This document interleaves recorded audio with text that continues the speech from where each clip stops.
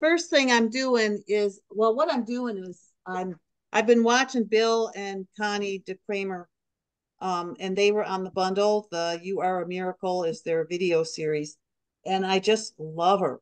She's taken me up to next level with just my big issue is cramming vegetables and when I'm not hungry, and so I've just got so much conditioning from my growing up, and it's challenging overriding it, even though I know it's just the mind. It's not me. It's not the body.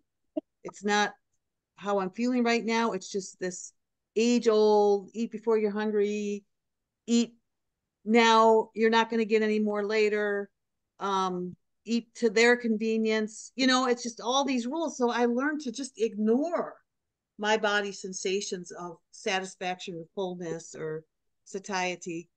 And she just got a great way of just kind of relaxing and pausing and just watching it. Um, and it's really been helpful for me. So why was I talking about that? Oh, Well, what, so she comes on Saturday mornings, and I listen in, and she does a recipe, and this is one of her recipes, and it looks really good, so I'm making it. what What, is Jen? it? What recipe are you? It's a pasta primavera, and Ooh, yesterday I that took a whole sounds bunch of good. yeah, I took a whole bunch of quinoa to the potluck yesterday, and I've got a bunch of it, quinoa salad, and but it's basically quinoa, and so I'm going to use that as my base. And she uses quinoa too, and she feels it's really good. So I'm doing a cashew sauce, but you can do this with white beans, of course. And it calls for a cup and a half of cashews and a cup of water. So I just went ahead and poured the water into the cashews to soak them when I was prepping today. And so I'm just going to toss that into the blender, and then it's two fresh lemons juiced, and I've already juiced them. And Bill was saying if you put your garlic into your lemon, it kind of does something to the garlic, kind of takes the Oh, edge off the bitterness. So I went ahead and threw my garlic in with my lemon sauce, lemon juice, and then you put in. They use Mrs. Dash extra spicy, which I don't have, so I just used some peppers from local spicery, the bistro, I think it's called. So I'm just going to pour that in. And last week I noticed I kept not showing you what I was doing, which is irritating for me because when I look at it later, I think, oh, geez, I should have had it pointing towards what I was doing. And then just brown pepper to taste, and I just put some in, and a teaspoon of onion powder, and then I put in a teaspoon of the no salt Kirkland seasoning since I don't have the Mrs. Dash. You just put that all in a blender and blend it. And another gal said she used white beans and they were delicious. So either one I'm works. I'm gonna go ahead and throw my onions into the saute pan. Oh yeah, and I should turn my saute pan on just to get it heating up. So I'm leaving it to you, Jessie, because I'm going to turn my blender on.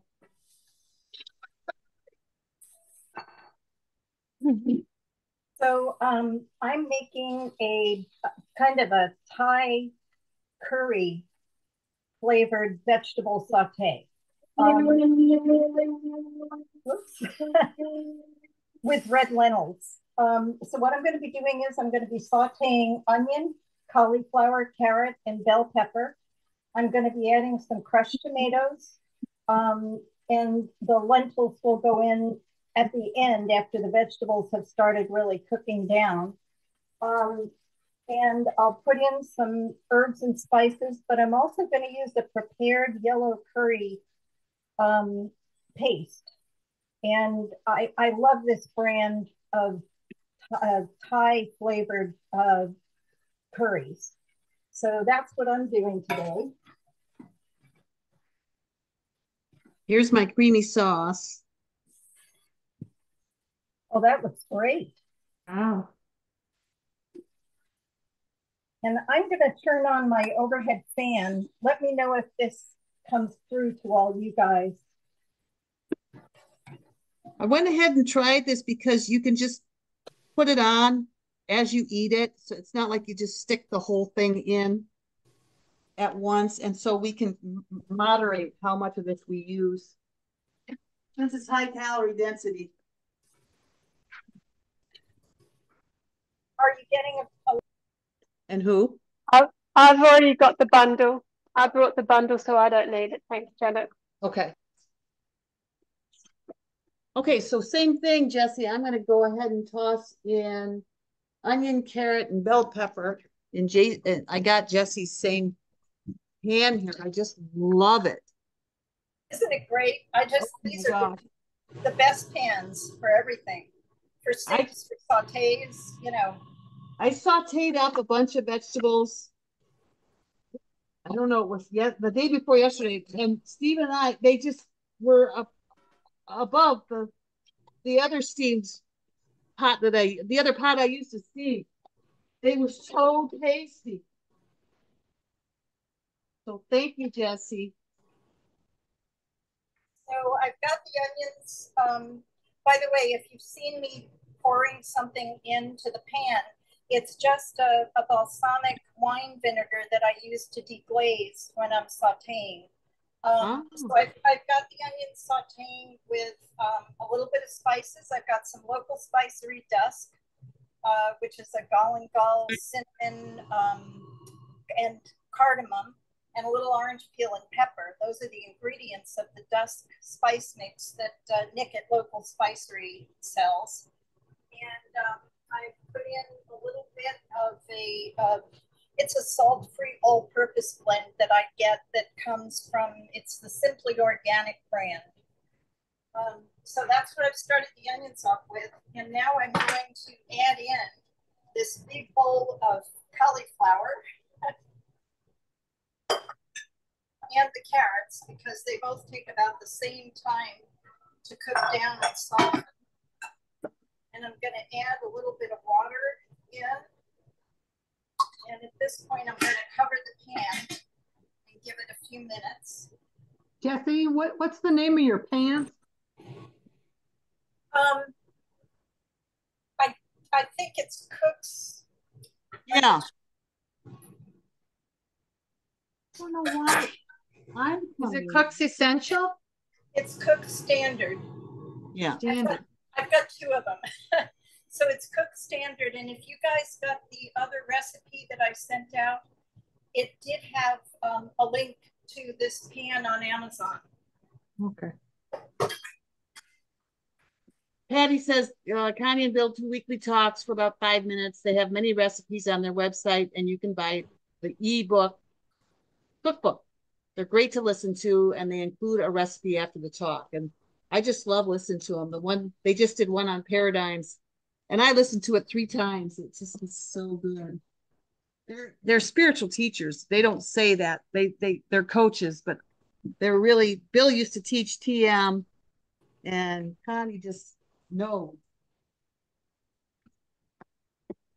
One of the things I really like about these pans is that they're actually flat bottomed woks.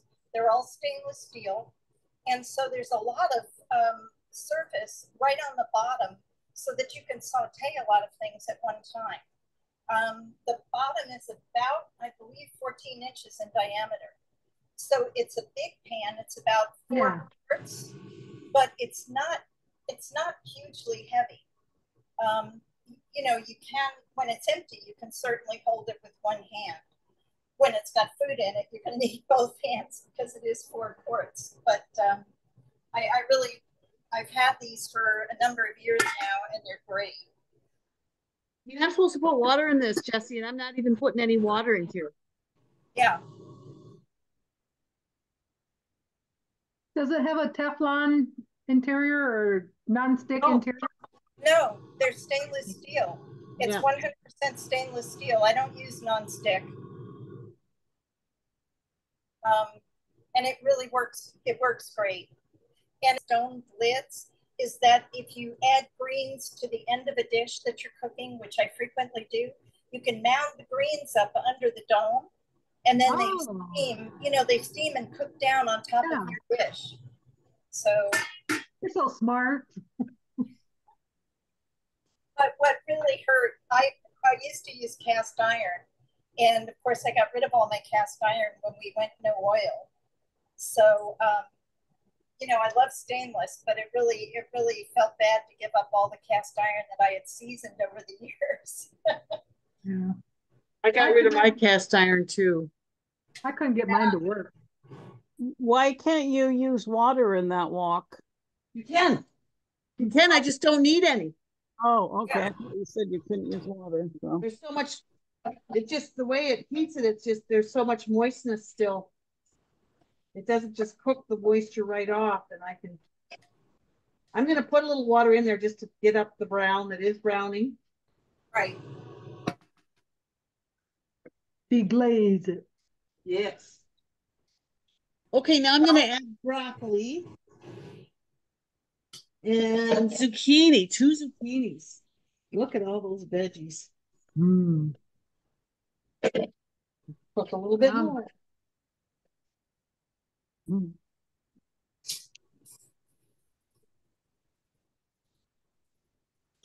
Can you tilt your camera a little bit, Janet? Which, the food one Yeah. or mine? Oh, there. Never mind. I see you. Never mind. I see you. I wasn't looking at the little extra one. See here. I don't Put the lid on for a minute, like Jessie is. So I just wanted to show what's cooking in the pan right now. This is the onion, cauliflower, and carrot with some herbs and spices. And I'm going to be adding the bell peppers in a little bit. And then I'm going to be adding crushed tomatoes and the yellow curry paste. There we go. So and it's you. low in salt. What's the salt content? The salt content per tablespoon, and this is, I'm going to have 4 quarts of stuff, and we're going to put this over oat groats. So the salt content per tablespoon is 390 milligrams. The total amount in this dish will probably be about 390 milligrams. I'll probably use a tablespoon of the curry paste. Very nice. So, But then you divide that up by your servings. You're not really doing too bad. No. well, that's what I'm saying is it's really not. Let me hold this up and you can see if I get this close enough, I think you can see the ingredients. Yeah. That's okay. Yeah. A tablespoon of baking powder is 1,492 milligrams of sodium. So it's shallots, garlic, lime juice, galangal, some Himalayan salt, dried red chili, turmeric, coriander powder, fennel powder, cumin powder, cinnamon powder, and clove powder.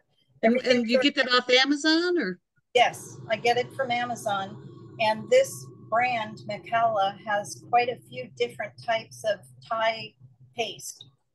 They're delicious. Anyway, it's really, it just makes it easier than having to come up with your own spice and herb mix. Have you found any pickled ginger? Or, have you found pickled ginger? No, you know what? I either do it myself or actually I like fresh ginger better. Mm-hmm. So, but the only pickled ginger I found has preservatives in it or a load of salt. So I haven't found any really good, I've looked just because it would be convenient, but, Yeah. Or a ginger garlic combo would be good also, but same problems. And I do pretty much prefer organic if it's roots, if it's a roots. Yeah. A root vegetable. So. You get that curry paste on Amazon? Yes.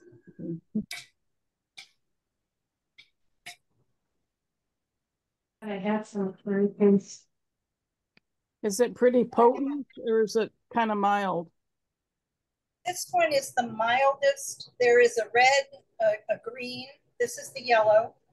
They've also got a tom yum. I've got another one that I really like, which is called rendang. And it starts out with dried red chili as the first ingredient rather than shallots and garlic. So this is a really potent one. But the yellow curry is the milder. There's also a great basil, really good basil one.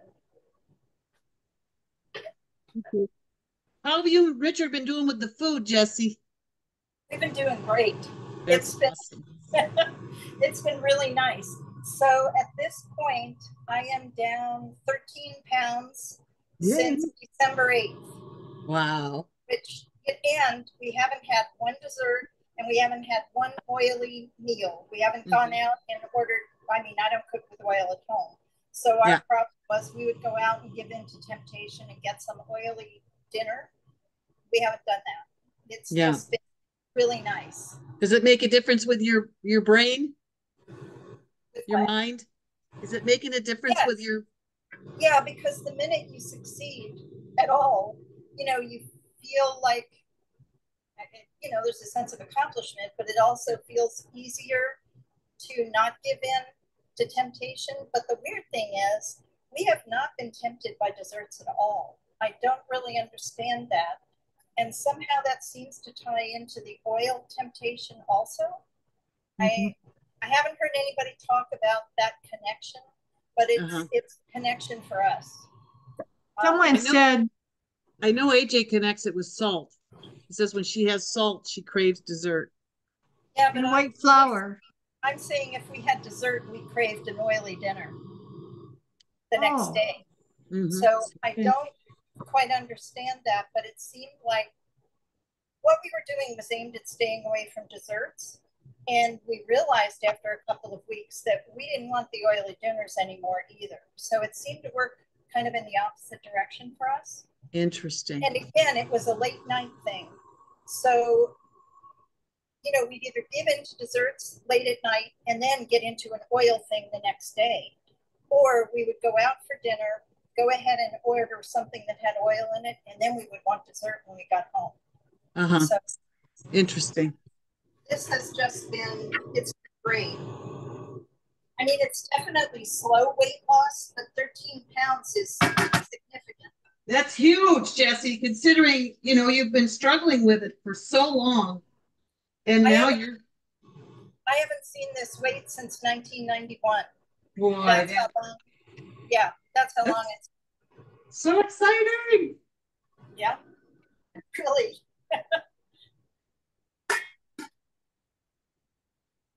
Little steps, Jessie. Yep, baby steps. Yeah. Okay, so, boy, that is almost it. I do this until they're still crisp. Cook until all veggies are tender but still crisp. And then I add tomatoes and Italian herbs. And that's it. Then I serve it up. It's so simple. And it looks so pretty. Have you guys tried this kind of a top can open? It's not a can opener, but a bottle lid opener. No. Let me start with one I haven't done this to already. Okay, so normally this is the kind of thing that it may be really hard to twist open. Yeah. Instead, you take this little gadget, you put it under and listen. Did you hear that? You can do that with a regular can opener. You can, but that's what we use. I've got some really thick lids that don't work. They need this kind of which my can opener doesn't give this depth.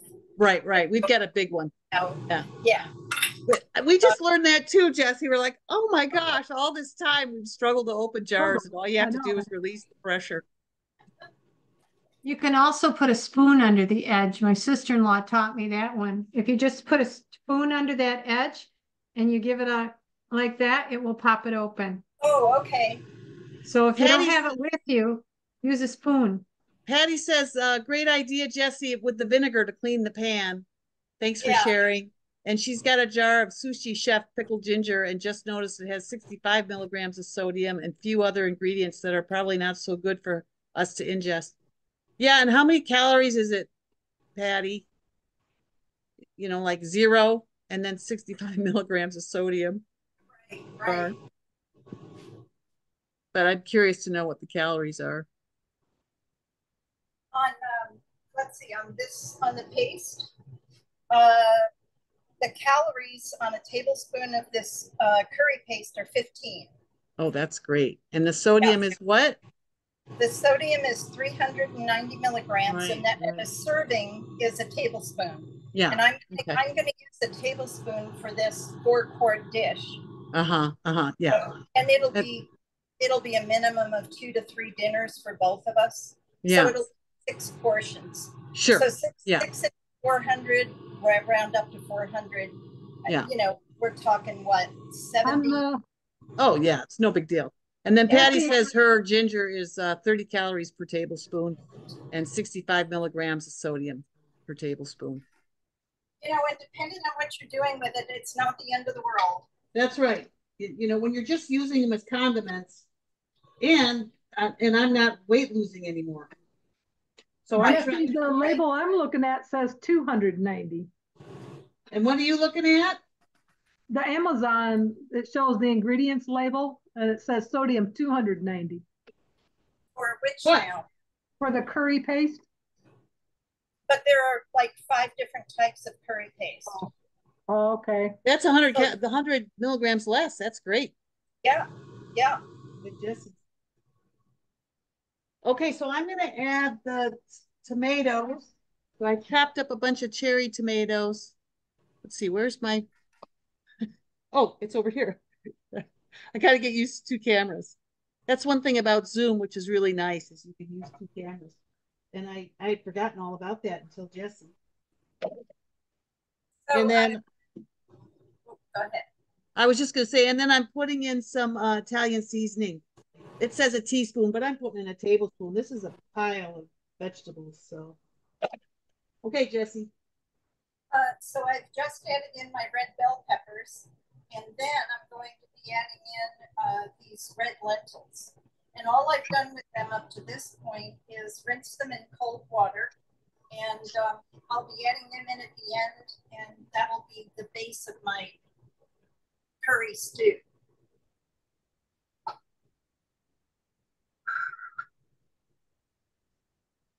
Right, I'm going to get my quinoa. Oh, and then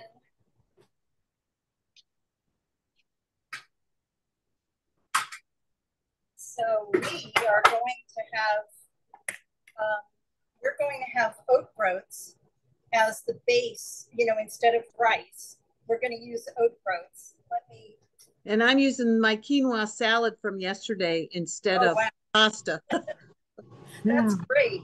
So the oat groats are just like, you know, they're just like grains of rice. I cooked up a big 7-quart stock pot of oat groats for us for the week. And this is what we're going to serve our curry stew over.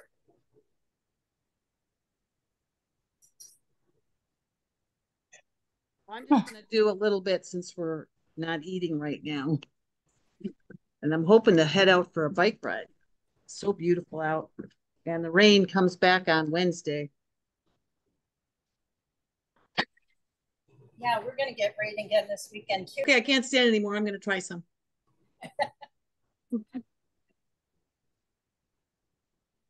I didn't even heat the quinoa. I just piled the primavera on top. Boy, is that ever good. Sauce? Oh man. It is so good. Yeah. I'm glad I tried it. Be fun to try both ways. One with white beans and one with the cashews. That's good.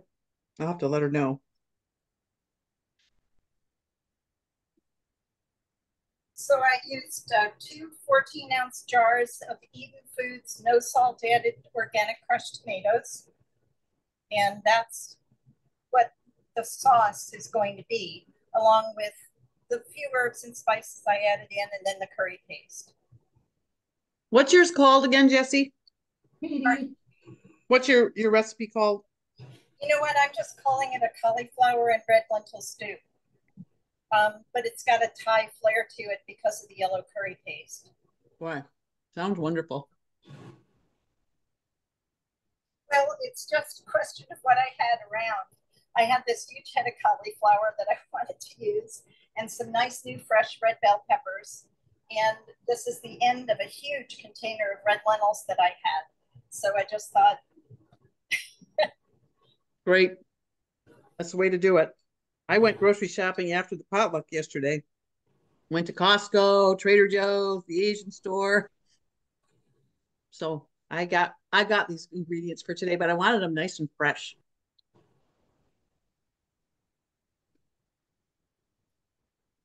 So it was a large head of cauliflower, a small bag of those bunny carrots, you know, the ones that they peel and shape into little, Mm-hmm. and maybe, I don't know, 3 good sized red bell peppers, 2 large sweet onions, and then the spices and herbs and curry paste and the crushed tomatoes. And now it's just going to take a while to simmer and, you know, for the red lentils to cook down. Yeah. And it will be ready for dinner for us. But you certainly don't need to hang around. I'll take pictures, although I don't think they're going to be anything impressive, because it'll probably just look like a red stew. Butter. Patty's wondering if the oat groats are more nutritious than the brown rice, and same with quinoa. I know quinoa has higher protein. Well, let me, here we go. So this will be dinner for us for probably, what would you say, Richard? This is going to be 3 dinners, isn't it? Yeah, I mean, this is a 4+ quart Oh, pan. yeah. Oh, it looks great. And we're going to serve this over the oat groats. So this is, I do a lot of, you know, I like to kind of